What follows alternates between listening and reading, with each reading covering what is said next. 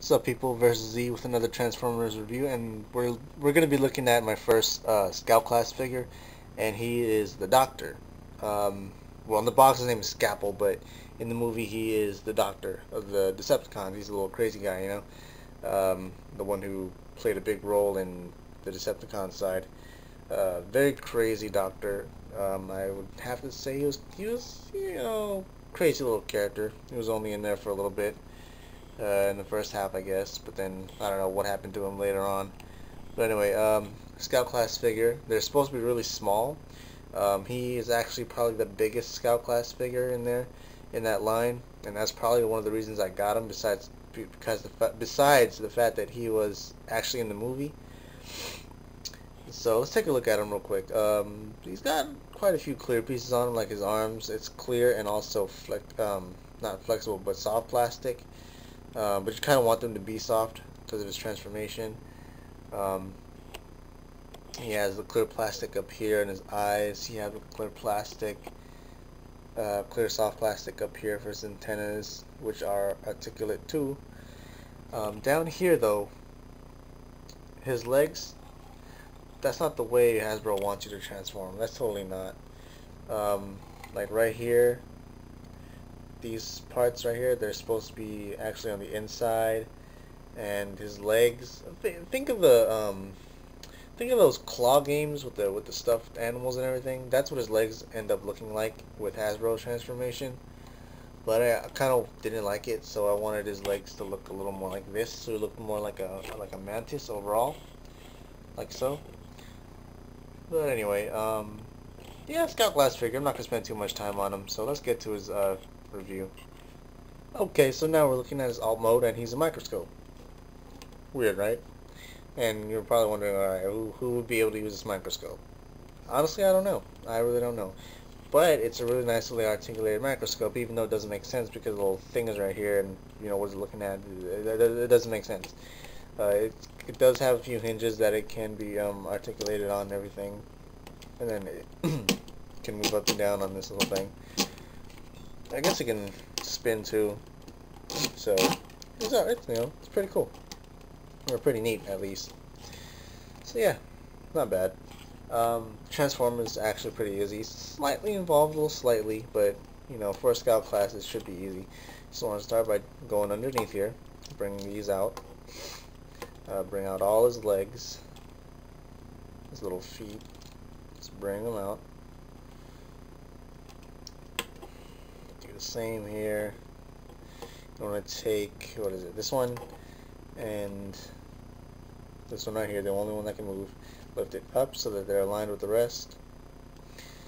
And I want you to leave the legs this way. Leave the legs that way. And it tells you to lift this up. And for some reason, these things go up like that too, I guess. If you want, whatever. Next thing you want to do, you want to take the top part right here, rotate it like 180, and then bring it underneath, and then there's where is it right there, a little tab, and it's gonna hook into this little gap right here. Should lock into place. Oh, and extend it that way. Extend it as far as you can so it doesn't get in the way of anything. Then it should snap into place. Adjust everything any way you want it.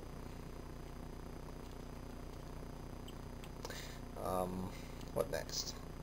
Oh yeah. Take out his arms, which are just right underneath there, and they're just kind of just tucked under there. And like I said in the beginning, you want them to be flexible. So, because if you kind of see how I'm doing it, it gets a little rough. So you want everything to be, easy.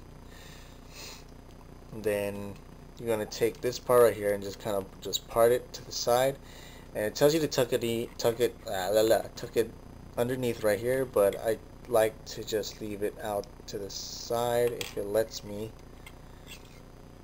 Oh, what the heck is going on? Ah, there you go. And then just leave it out there, just like that. You kind of have to pull it out so that because there's a little bar in there, so So just pull it out and leave it out to the side like that, and you can already see his head. So just bring it forward, I guess. Yeah, just do whatever you want with it or whatever. Bring his antennas forward or wherever you want them. Should be it, really. Nothing else. Oh, his leg, of course.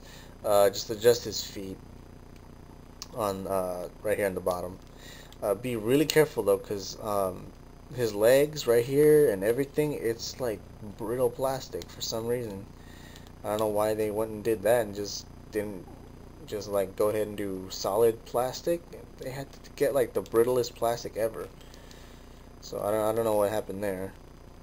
I guess they got too cheap, maybe because it is just a scalp class and they didn't care.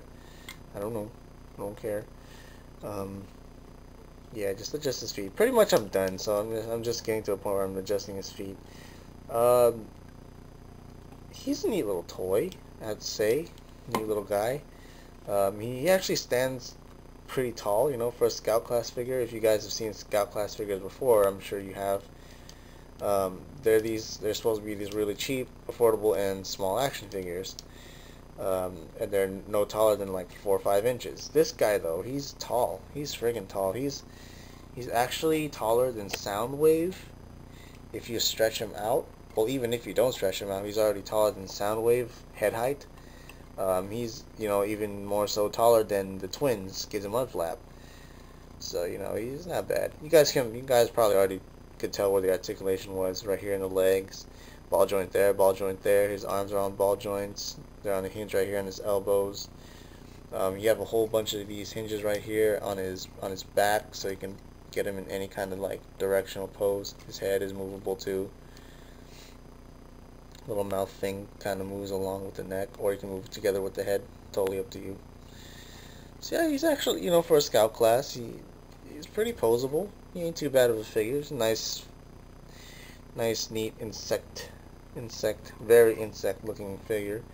I mean, if you were into the character at all, then I guess, you know, this is your only choice right here, obviously. You know, I wouldn't recommend that. I mean, actually, I do recommend that you pick him up because he's actually pretty fun.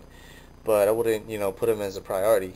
If you do find him though as a scout class figure, so far I've heard nothing but good news about him. Except you just gotta be sure to be careful when you articulate his legs, because like I said earlier, they are very brittle. But otherwise, you know, for a scout class figure, you know, $7, $8, $9, he ain't too bad at all. He's actually really nice. So yeah, that's pretty much what I can say about him. Very nice. Pick him up if you'd like him. Yeah, I definitely recommend him. He's pretty fun. Nice little guy you can carry around whenever. Freak someone out, you know. Scare your girlfriend when they're unexpected or whatever. You know. It's pretty useful. Alright, hope you guys enjoyed this review, and I will see you guys next time. Thanks for watching.